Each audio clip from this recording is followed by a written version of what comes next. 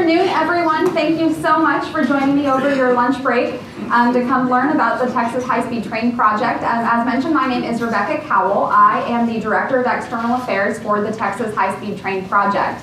I have had the great fortune of being with this project for almost 7 years now. Started back in 2013 and really have been able to see the full project development trajectory from the feasibility stage into the development stage, onward into pre-construction, which is where we are today, and then hopefully soon into construction and then operations soon after. So just show of hands in the room, who in here has ever had the pleasure of driving I-45 south to Houston?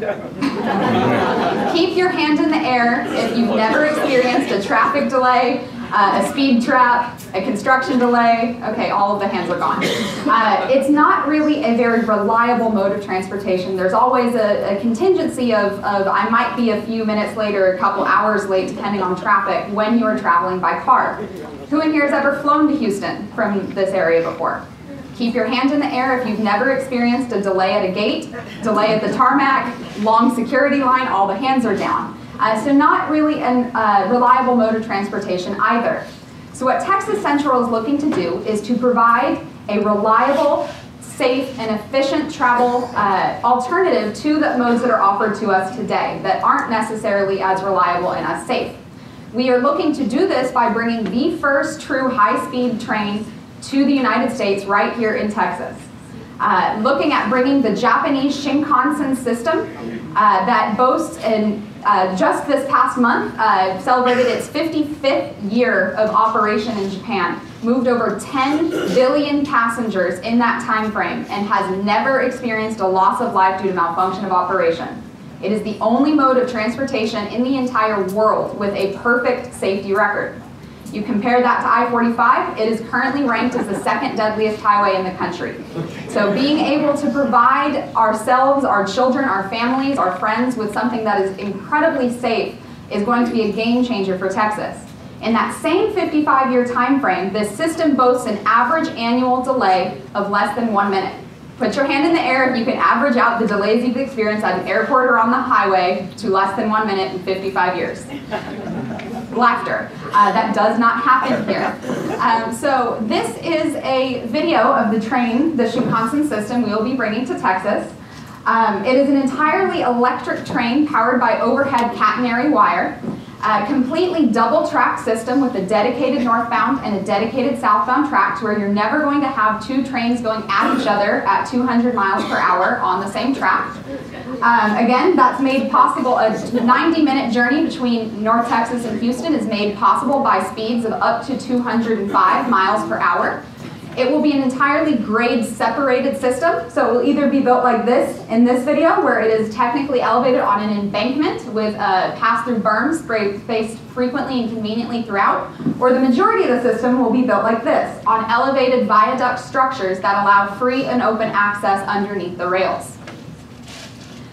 This beautiful train on the screen you see behind me is the latest generation of this Shinkansen technology. This is the N700 Supreme train that will be debuted in Japan ahead of the 2020 Tokyo Olympics. Right now it is currently in the safety and commission testing phase in Japan, but again operational hopefully this summer before the Olympics begin. This is the model of train that the Texas system will be based off of. We will be custom building a train fit for the Texas environment.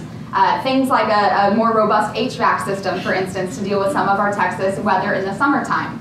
As compared to the previous model of this train, the one you just saw in the video, this actually uses 7% less energy and weighs several tons less than the previous model. This is the result of over 55 years of continuous innovation and improvement on the technology behind this system.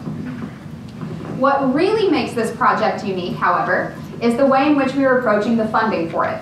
This is an entirely investor-owned project with private investors putting their money and capital at risk for the project. You as taxpayers will not pay for this system unless you choose to purchase a ticket to ride on it. We are not accepting government grants for construction. We are not accepting government ongoing operational subsidies once the train is running. Fully and truly a private effort, which we believe is the right way to make infrastructure development here in Texas. We have conducted several studies to date, both from the feasibility perspective, the economic impact perspective, and the ridership perspective. We have actually conducted one of the most comprehensive and robust travel studies ever conducted on the North Texas to Houston travel corridor. What we found is already today, there is an existing and robust transportation network of people who travel in between those two metro areas. Over 16 million individual journeys are already being made annually. We know from the state demographer's projections that the populations in both North Texas and Houston are also about to double in the next few decades. We currently have about 6 million people in DFW and about 6 million people in Houston. We're about to have 12 million in either of those two metropolitan areas. Collin County in particular just surpassed 1 million residents in the last couple years. The projections for this area actually have Collin County ranked as the 4th fastest growing county in the entire country, right behind Houston. So this area is experiencing tremendous growth. I'm actually a Planoite, not born and raised, but we moved here about 20 years ago to the area back when Parkwood was a dirt road that I'd ride my bike on. Now it's several lanes wide and get you all the way up to the Colony. There was no Willow Bend Mall, there was no Super Target, and I've been able to see firsthand just how this area has exploded.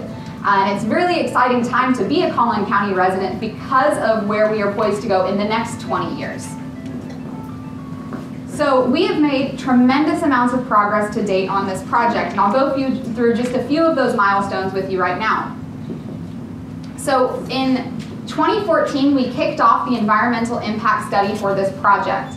The Federal Railroad Administration, it's the arm of the U.S. Department of Transportation that oversees passenger rail nationwide, are conducting an in-depth, robust environmental impact study on this system and any of the environmental factors that it will impact, such as human environment, cultural environment, built environment, historical environment, and beyond. We had our first round of capital raise happen the summer of 2015. We raised $75 million from Texas-based investors. For anyone in here who is an entrepreneur, you know that when you start a project, the hardest dollars to raise are the first ones. The fact that the first dollars raised to this project were almost predominantly from the Texas market, and even further was about 50% oversubscribed from the initial amount we were going out to raise, showed incredible appetite for Texas to have a privately developed infrastructure system such as this. In 2017, we announced that we had hit a major milestone on land acquisition. Over 30% of the total alignment parcels needed for this project were under some form of option agreement, and over 50% in certain counties. December 2017, the draft environmental impact statement was released by the Federal Railroad Administration. That included the final preferred build alternative, the final line on the map. It also included where our 3 passenger stations are going to be located in North Texas, the Brazos Valley, and Houston. Later on, a few months later, we announced a joint ticketing agreement with Amtrak to where if you are a traveler in Chicago wanting to get all the way south to Houston, with one ticket purchase, one push of a button, you could ride an Amtrak line from Chicago to Dallas, transfer to the Texas Central train, and get to Houston without ever having to drive your car. We announced just a few weeks after that we had brought on board Bechtel to be our program manager for the project, to manage all of the different aspects of the built environment for this system and the infrastructural development. 2019, we announced that Citigroup and MUFG had come on board as financial advisors for the project to help us with the capital raise. And then later on that year, the FRA announced, actually this year, the FRA just announced last month that they are moving forward with their rulemaking for this system. Currently in the United States, there are no trains that are capable of going 205 miles per hour. Therefore, there are no rules on how to regulate a train that goes 205 miles per hour. So they are writing a custom set of rules specifically for this technology operating in this particular environment between North Texas and Houston. That will be a custom set of rules fit for this system to make them applicable from an operational oversight perspective. We also just announced last month that we had finalized our design-build contract with Cellini Impregilo, along with their US-based subsidiary Lane Construction. They are one of the largest, if not the largest, construction firm in the entire world. They have plenty of experience in delivering mega infrastructure projects such as this globally. And also this month, we have announced the creation of our business opportunities and workforce program. Texas Central is entirely committed to having a diverse and inclusive workforce that provides opportunities for small, women, veteran, rural, disability, and any other type of small or disadvantaged business to be able to have an opportunity to participate on this project. So what's next? In 2020, we expect to hopefully have the final approvals from the Federal Railroad Administration, both that environmental piece and the regulatory, operational and safety piece. We are targeting construction to begin shortly thereafter. Once we have the 2 permits in place, we will reach financial close and start putting shovels in dirt. We are hopeful that that process can begin as early as next year, 2020. We anticipate a roughly between 5 and 6 year construction build-out timeframe. That'll include a portion of safety and commission testing on the system. And then hopefully by 2026, we will be selling tickets to you as the general public to get on board our train and ride to Houston. So here are just a smattering of some of the world-class companies working on this project. Again, every single one of these companies have experience in helping to deliver in some form or fashion a mega infrastructure project like this. And help put in perspective which of these companies are responsible for which aspects of the project. As I mentioned, Cellini, along with Lane, are responsible for the civil infrastructure works. That's everything from the ground to the top of the rails. On top of the rails, we are using Japanese Shinkansen system that has been, again, operational in Japan for 55 years with a flawless safety record and an impeccable on-time performance record, bringing the best of the best in rolling stock choice to Texas as the first high-speed train in America. We also announced about this time last year that we had brought on board Renfe as our strategic operations partner. They are the 2nd largest train operator worldwide, second only to China. They operate trains on over 7,500 miles of track, mostly in Western Europe. And then Bechtel, as mentioned, is our program manager. So they are the conductors of the orchestra, making sure all of the pieces of the puzzle happen in the right order, at the right time, and fingers crossed, under budget. And of course, Citi and MUFG on board, as well as financial advisors, helping us to bring all the pieces of the puzzle together prior to financial close. But this is a huge project. And when I say huge, I mean Texas-sized huge. Literally the largest infrastructure project ever attempted in the state of Texas's history. We know this is going to be a $14 billion, give or take, investment on just the civil infrastructure cost alone. Where does that number come from? 240 miles of double track between Dallas and Houston, along with the additional rail for the guideways and the staging at the stations. We're also going to use several thousand rail cars filled with track ballast and aggregate for the system, literally 3 times the amount of concrete that was used to build the Hoover Dam. Incredibly large project. We will also be creating a lot of jobs in order to support the construction of this project. During the construction timeframe, once we hit peak construction, we anticipate about 10,000 people will be working on this system. Again, between 5 and 6 years for the build out of this system. Then once up and operational, there will be more than 1,500 direct, permanent, full-time jobs created by this project. And those are just direct jobs. In ancillary and supporting services, it is estimated that for every 1 job we create permanently, it will spur an additional 2 to 4 jobs in adjacent industries. So literally planting the seed of a brand new high-tech domestic industry right here in Texas. And once the system is up and operational, and other cities throughout the United States look at what we've accomplished and look at how successful it is, they're going to come here to learn about it. We are going to be the experts. We are going to be the ones with the trained workforce.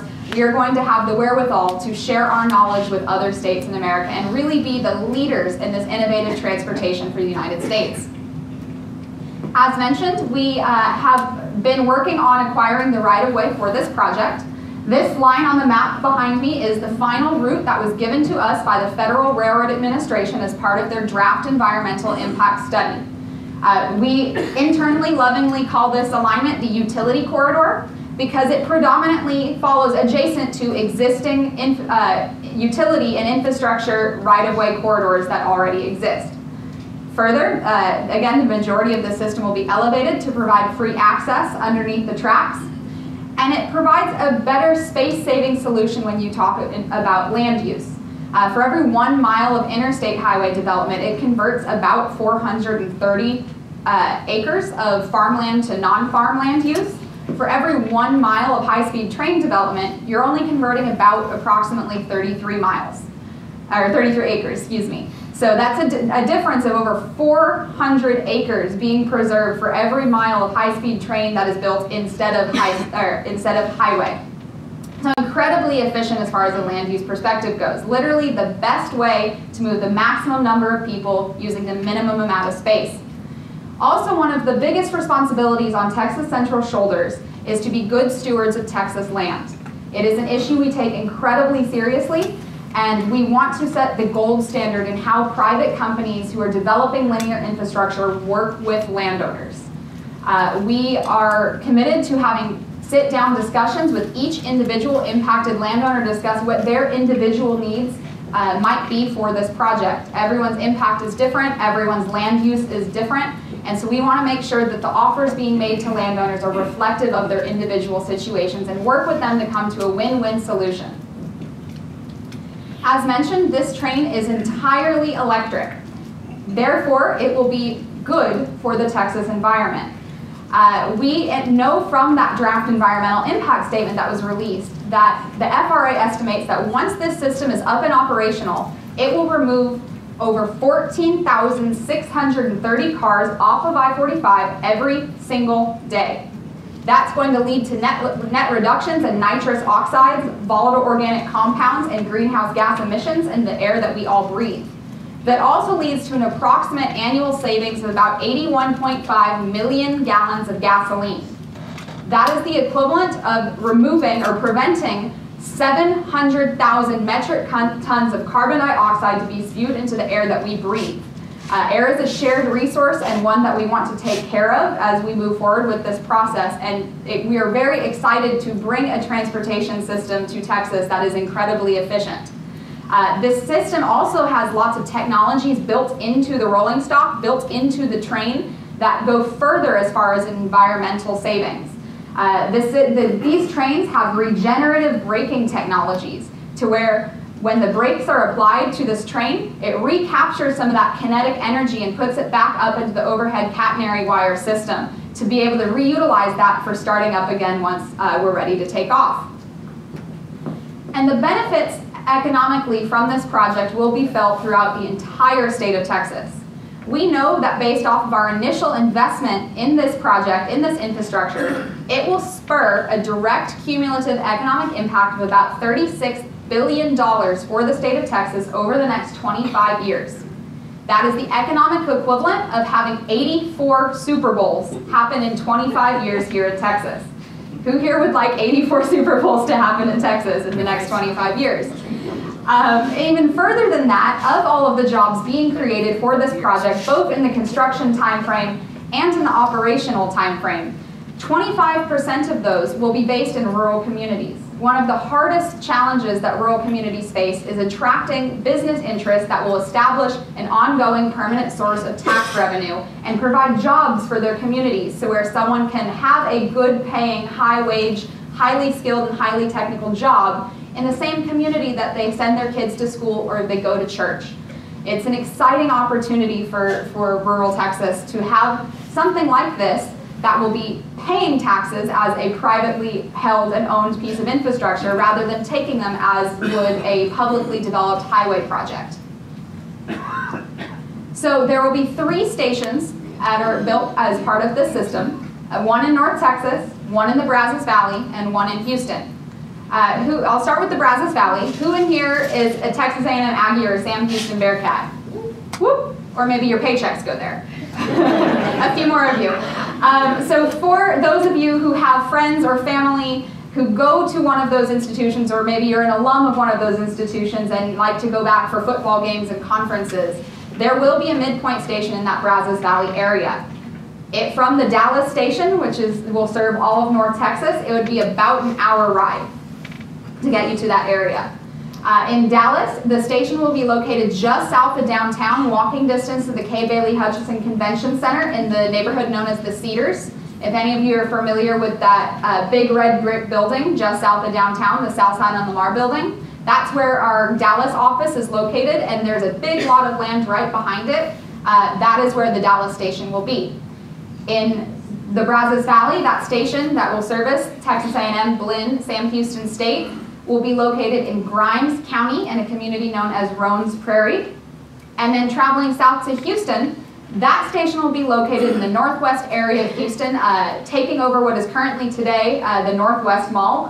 For those of you unfamiliar with Houston, the Northwest Mall is their equivalent of Valley View. It's an old abandoned mall that has been left forgotten as far as economic development goes, and we're very excited to come into that area and economically revitalize it through building a mixed-use development train station and attracting all of the private development that you would expect around a transit-oriented type development situation. So, has anyone in this room ever ridden on a high-speed train in another country before? Good amount of you. Anybody in Japan? A few of you. Okay, I'm going to pick on you. Would you mind standing up and sharing with the room what your experience was like riding on the train in Japan? Yes, in 1970. Wait 1 minute. Wait 1 minute. Sorry. In 1970, my husband and I were in Japan. His process factory was being honored as part of some of their celebration. And it was very exciting. It was really wonderful. And very, very smooth, surprisingly smooth. We went from Tokyo to Kyoto. And it was fascinating. Great, thank you so much for sharing. So she mentioned the smoothness of the ride. So you can all get on YouTube and fact check me when I'm done speaking. But if you search Shinkansen Challenge, you will literally find dozens of videos of people balancing a coin on its edge, on the windowsill of the train, while the train is going full speed, and the coin will not fall over. I don't think I could manage that on this podium. So very impressive as far as the smoothness of the ride. I always joke with you, if you ever get onto a high-speed train that has seatbelts, you need to get the hell off of that train. That's not a good sign. It is indeed a very smooth ride. One of the benefits of the Texas system, so again, we're utilizing the N700 Supreme Shinkansen system, bringing it to Texas to be custom-built, modified for the operational environment here. In Japan, they run a 3x3 seating consist in their regular class of service. Texas, everything's a little bit bigger, so we are removing the middle seat. We're going to size seats for Texas-sized shoulders. Extra wide-bodied seats with lots of legroom, about the same experience you'd have in the first class section of an airline, but in every single seat on this train. More importantly, when you remove that middle seat, so these trains are the widest passenger trains worldwide, about 11 feet wide. When you remove that middle seat and have a 2x2 seating consist, first, you won't have to play the armrest shuffle with your neighbor. You'll get to have two that are your very own. But it leaves an aisle width wide enough for a full-size wheelchair or power chair to be comfortably rolled onto the train, down aisles, in between train cars, in and out of accessible restrooms, and off of the train again without somebody having to give up their personal vehicle of mobility. For the disability community, that is huge. Once operational, this will be one of the most accessible modes of transportation in the entire country, and we're very excited about that aspect of the project. So I've got just a very, very short 2-minute video to show for you guys that explains a little bit more about what the customer experience is going to be like riding on this train, and then I will close up and open up the floor for questions. Time has become a commodity. Actually, one of our most precious resources. We want to fill it like this, or this. But for too many Texans, it's filled like this. That's why we're working on this. For commuters between North Texas and Houston, it's the Texas high-speed train, the fastest and safest way across Texas, trimming a 4.5-hour slog into a smooth 90 minutes. Say you're in Houston, just after daycare drop-off. You get an urgent request. Can you be in Dallas for a rush meeting at noon? By air? No. By car? Absolutely not. By the high-speed train? Yes. Trains leave every 30 minutes between North Texas and Houston, in both directions. And with just that, you're on. Your itinerary stays a step ahead, building itself on the fly. Say you had a car in Dallas. Done. And the station's right where you want them. We'll help you find your way, in person or with cues to guide your way. Trains leave on time, every time, but if you choose, you can hang out a bit. You're still on track for that noon meeting.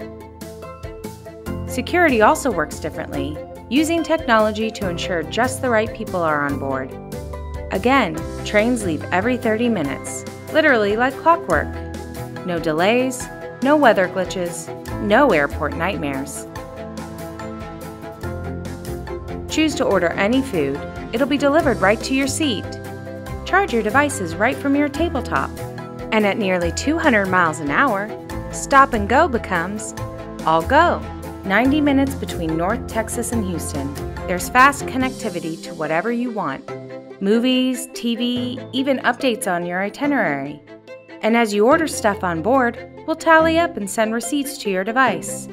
As you get closer, your device is tracking, lining up your ride and other info for your arrival. Then, you're there. A morning fire drill turned into a noon meeting. And the return, just as easy, amazingly getting you back well ahead of pickup. 90 minutes across Texas. It's the smarter, safer, and faster way across Texas.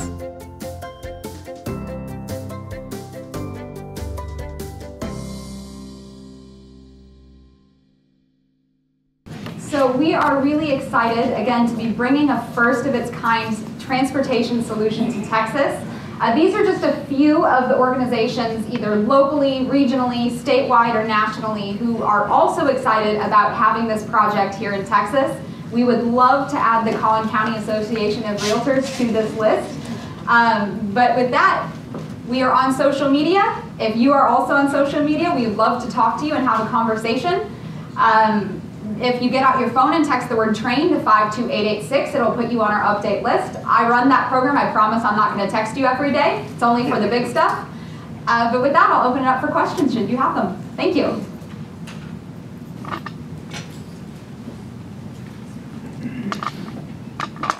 I think Boji's coming around the mic. Hi. Thank you for that presentation. Very impressive. You mentioned that you have acquired about 30% of the land under option contract as of now. You're talking about next year construction. So what about the 70% remaining land? Sure.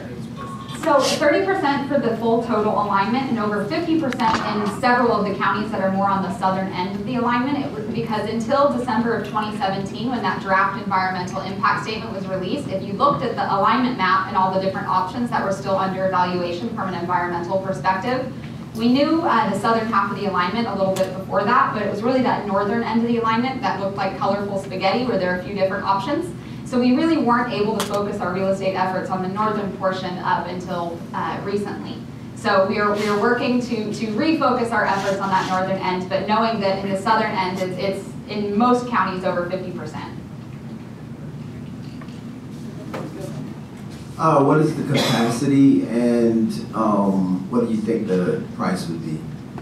So we anticipate the capacity per train set at about approximately 400 passengers per train set. In Japan, they run a 16 train car consist. In Texas, we will be running an 8 train car consist. So a little bit shorter of a train with, again, removing that middle seat to provide additional space for our passengers. As far as ticket prices go, we're going to have a dynamic pricing model, just how airlines do, just like how hotel companies do, to where if you are purchasing in advance and you're wanting to ride on an off-peak day at an off-peak time, your ticket price is going to be much less than someone showing up Monday at 8 a.m. saying, I need a first-class ticket on the next train departing. We know on the high end, tickets will be comparable or competitive with airfare, but on the low end, they're going to be competitive with what it costs to drive your car. And those are two very different numbers, and we're going to hit every single price point within that range just based on you guys as the traveling public. What is the noise like from the train? Great question. So I'll start with the interior and then go to the exterior. So the interior of the train, when you're a passenger riding on it, incredibly quiet. You do not hear or feel like you're moving at all. It's one of those sensations that's very hard to describe to someone who's never experienced riding on one of these trains. But it sounds about how it does in this room when you're riding on the train inside of it. Now on the outside of the train, it does make some noise, but it is much quieter than a freight train or a highway. And the sound patterns are much less frequent. If you're standing about 50 yards in distance from the train looking straight forward, it's in your line of sight for about 3 seconds and in your sound profile for about 5 seconds. And the sound profile that comes to these trains is not a low rumble like with a lot of vibrations like you'd consider with a freight train. It's more of a higher pitched whoosh sound. So again, incredibly quiet, and these trains were built and engineered to operate in some of the most dense urban environments in the world. Downtown Tokyo is one of the most dense environments in the world, and people still choose to buy luxury high-end apartments and condos right on top of or next to train stations because of the fact that it's very quiet. Dr. Nelson? How many stations and stops will there be from Dallas to Houston? My other question is, you just mentioned different classes. There's going to be a first class on the train? So there will be 3 passenger stations, one in Dallas serving North Texas, one in the Brazos Valley serving the Brazos Valley area communities, and one in Northwest Houston serving the greater Houston region. So in that 90 minutes, they're going to stop at each of those? Yes, in that 90-minute figure does include stopping in that midpoint station in the Brazos Valley. And there will be some trains that don't stop, that'll be express trains, and they'll get you there even faster. As far as classes of service goes, we know that we will have different classes of service, a first class equivalent and a business class or standard class equivalent. However, we're doing the background research right now, looking at what the different levels of service we're going to have will be, what kind of amenities and price structures or perks will be associated with each different level, and those are the more consumer-facing questions that we're working through right now back at our offices. Thank you. Thank you. I'm just wondering on the security aspect, when it scans the faces, what databases are you guys going to be checking that against, and you said to make sure the right people get on? I want to know a little bit more about that. Great question. So our security and emergency preparedness plans are going to we're working with Department of Homeland Security, FBI, and DHS to help provide input to those plans. And before our final emergency and security plans are in place, they will have approval by the security agencies that exist today. In the video, we use facial recognition as the example of some of the security technologies that you might see at one of these stations.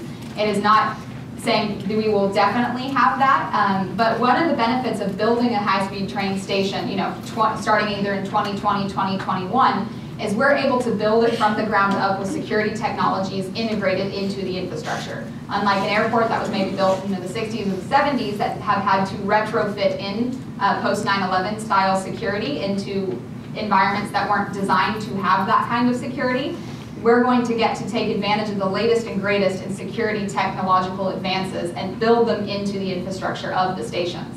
So, by 2026, when we're operating trains, facial recognition might not be the latest and greatest technology, and so we're leaving the door open to work with the agencies that exist to make sure that we're taking advantage of technology and working with those agencies to make sure that we're doing it in a responsible way. And I even further than that, on the security and technology front, many people don't realize that along the tracks, there are sensors that are installed as part of the infrastructure. And these sensors serve a couple of different roles. First, they gather data for us in a real-time method to where these sensors know, and they're smart, they know exactly at what millisecond the train should be passing, going what speed, and if any of that is off, it can recalibrate the system.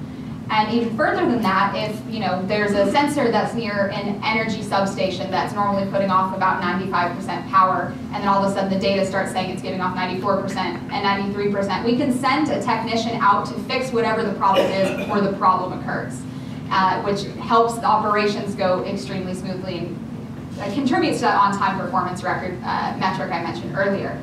But these sensors are additionally so sensitive. Back in 2011, when the Fukushima earthquake hit in Japan, these sensors actually picked up the preliminary waves of the earthquake before it happened. And these trains were able to be stopped by the time the earthquake hit. Not a single life was lost on these trains that day. Wow. So incredible amounts of security technologies built into the actual trains and tracks and stations themselves. Do you have mechanisms in place to acquire any of this land by eminent domain if the landowners don't want to pony up? So it is our strong preference to purchase land on a voluntary basis and work with landowners directly. We'd much rather have our future neighbors have a little bit of extra money in their pocket than lawyers. However, there are statutes that were written into the Texas state constitution back in the 1800s that established a long precedence of privately operated railroads in the state of Texas, along with a few other private industries such as pipelines or telecom, that need linear rights of way to make use of the right of eminent domain because they're classified as common carriers. So our, again, strong preference to continue negotiations how they've been going on a voluntary basis, but it is a tool in the toolbox that exists for this project should we have to make use of it. Here. So question, you may have already mentioned it. So trains are leaving every 30 minutes. Three trains, well, 3 compartments connected, correct? 3 compartments. Yeah, 3 connected trains. So stations. Okay, well, not stations, just, so it's just one, yeah, so it's one car? Oh, so there are 8 train cars per train set. So how many trains are we talking about? So some of you might need to get out a napkin and do math, but we plan on running trains during rush hour equivalents in the mornings and afternoons every 30 minutes during those periods. Every hour off rush hour period with 6 hours reserved every night for track maintenance and upkeep. I think that comes out to about 68 trains per day that are departing the stations. But again, please check my math because I am not an engineer. You said the system was privately owned and operated or funded at least. What percentage of that is Texas investment, and what percentage of that is U.S. investment versus foreign investment? So with any large-scale infrastructure project, you know, it does get opened up to global markets. Right now, there is over $200 billion in dry powder looking for a home in a privately developed infrastructure investment with preference for the North American and European markets. There is definitely the money out there to make it happen. Where that money gets sourced from will be handled by our financial team and our financial advisors with Citigroup and MUFG. But we don't necessarily give out percentages of what's coming there, mostly because I don't know. Yes, are there any future stops after Houston, maybe Austin, anywhere? So we have our hands full developing the first high-speed train in the country. So we are squarely focused on this Dallas to Houston route. You know, all of the environmental impact statements that are being done for this project are focused on the environmental impacts of that route. The rule of particular applicability, you know, the safety and technology rule for this project are based in that geographic location. So we are all eyes on getting this first one up and running, and we will potentially look at future opportunities when the market demands it and when it makes financial sense. But because we are a private company, every decision that we make is based on data. And so we actually looked at about 90 plus city pairs early on in this project's development to see where it made feasible sense to make a privately developed high-speed train work in America. And across the board, when you compared all of the metrics, you know, population growth projections, per capita GDP, how's the housing market doing, what is the economic linkage of the two areas, are there giant mountains or huge valleys in between geographically, and what we found is that the DFW to Houston route made the most sense to make a privately financed high-speed train work anywhere in America. So we are squarely focused on this corridor. Will this train be running every day, 7 days a week, 365? That is the goal, with again the 6 hours reserved each night for track maintenance and upkeep.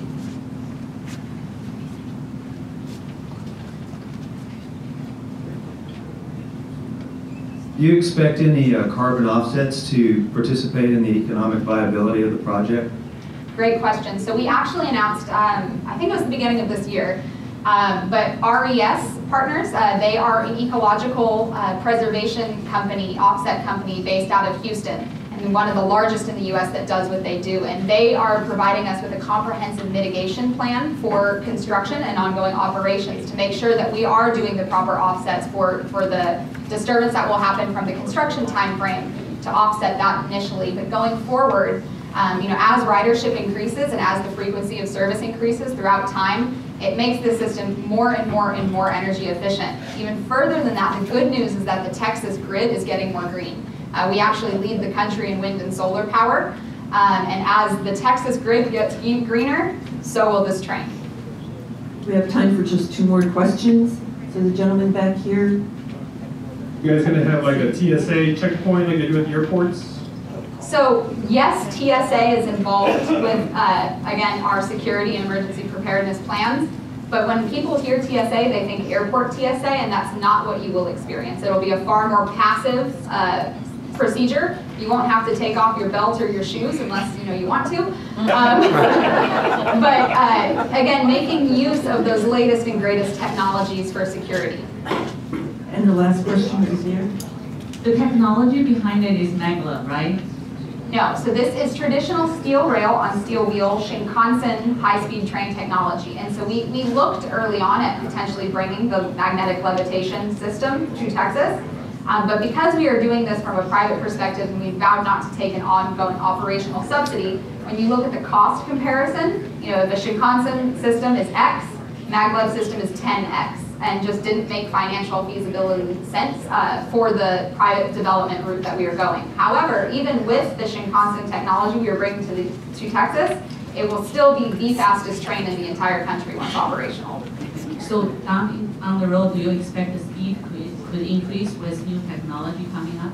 Certainly. As new technologies and further generations of the Shinkansen train get implemented and innovated, we absolutely have the opportunity to upgrade our trains as technology availability increases and we get further down the development line and the operational line. So that means it could be 60 minutes instead of 9 minutes, right? We can't speculate because I have no idea what the next generation of Shinkansen is going to look like or the speeds it'll be capable of, but at this moment in time we do know we could upgrade the system at the time that it makes sense. Okay, thanks. All right, Rebecca, thank you so much for this presentation.